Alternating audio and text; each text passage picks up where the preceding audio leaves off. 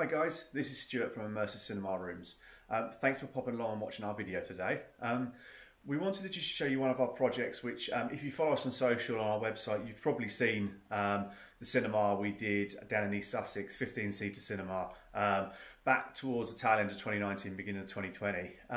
But we've never actually shown you around the place. So today we just wanted to give you a brief tour of what we've done here and just show you what a great room it is. So stay tuned, stay with us, and we'll show you around.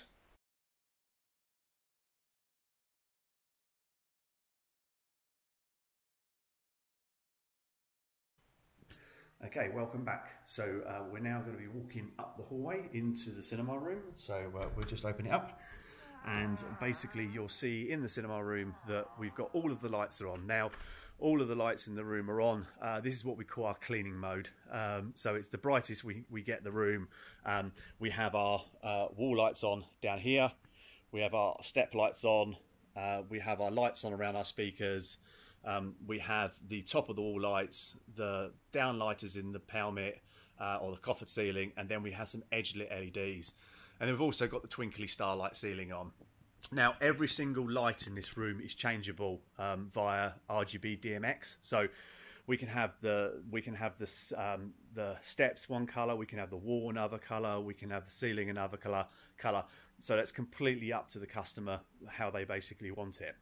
So first of all, the most impacting thing you'll see in the room is we have 15 burgundy leather seats. So these are custom built from a supplier called Front Row in America, and then sent over to us via a ship. I think they came over. So you've got two lounges at the front here with three recliners in the middle, and then up the back here, or in the middle and the back, you've got a centre recliner, and then you've got what we call our love seats here. So no arm in between, but everything is independently reclinable. Up here we've got the pelmet, the coffer ceiling, which houses the LED strip that we could do some side effects with, and also is a good framing for our twinkly starlight ceiling, which, like the lights, can be changed into any other colours we want. Coming up the side here, these here are our speakers. So these are on-wall speakers by a company called Acoustic. And then basically what we have here is we have 6 of them around us. So these are the front wide left and rights, these are your side surrounds, and these are your rear surrounds. Then up in the ceiling, which you can't see, we have 4 in-ceiling Atmos speakers.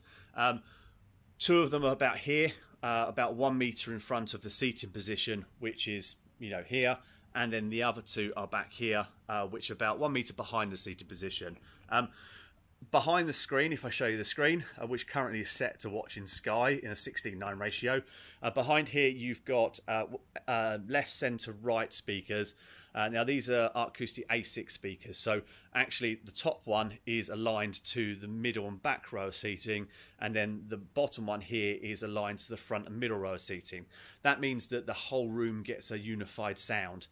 In between those speakers are 2 big subwoofers. As I say, if you head off over to the Immersive Cinema Rooms website or our social media pages, you'll see a rough of the room, or you'll see the room before the stuff went on.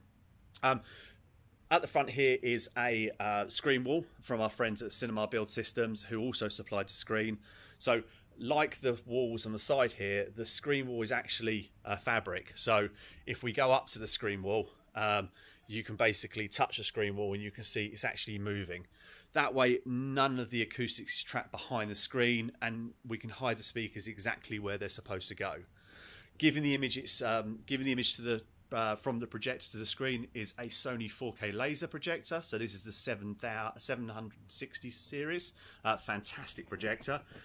And then the screen in question we've got is a side masking screen.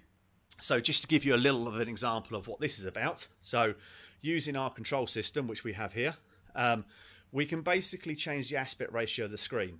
So for instance, at the moment we're watching in a 16:9 format, which is suitable for programs like Sky Q or Apple TV.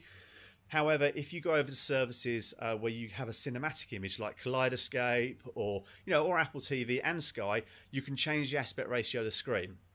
So if I go Kaleidoscope on our control system here, what's going to happen now is you'll notice the lights will go off and the screen will change. So the screen's now going to open up. and then you'll basically see that the panels of the screen have gone up, and now the Sony projector is doing a lens shift. So now our image from our Kaleidoscope movie server is now in a 21:9, filling the full 150 inches of the screen. We can then go left and right on our Kaleidoscope, we can find our film, and then we can play our film from there.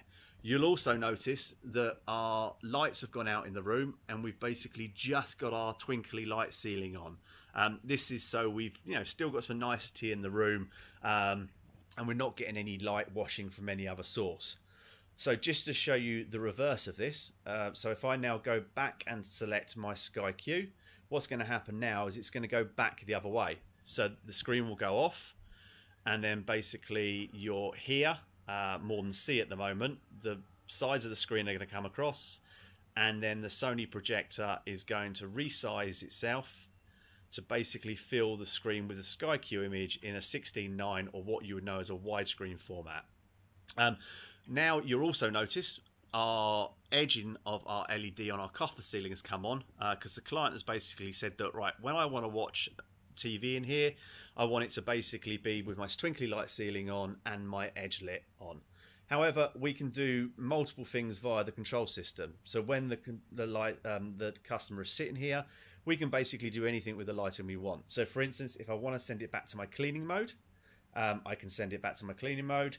If I want to turn on my side spots, you can see there, I've turned on my side spots, and I can turn off my side spots. And then if I finish my movie and I want to go out of the room before I switch the room off, I can basically just switch it back to cleaning, and then we're back where we were before. So basically, as you can see now, all of the lights are back on, and then basically we can see what's going on around the room. So this is an example of a room that we built. When we took over the room, it was a complete shell. We got the builders just to build it out for us, and then we did all the building ourselves, so completely in-house. And I'm sure you'll agree, it's a stunning room. Gets so much use by the clients. It always surprises us when we come back to the room how much hours are on the projector. And because it's a laser projector, you don't really have to worry like you did with most projectors. But that's about it. So thanks for popping by. Keep an eye on our YouTube channel for more videos, and I hope you enjoyed this one. Thank you very much. Bye.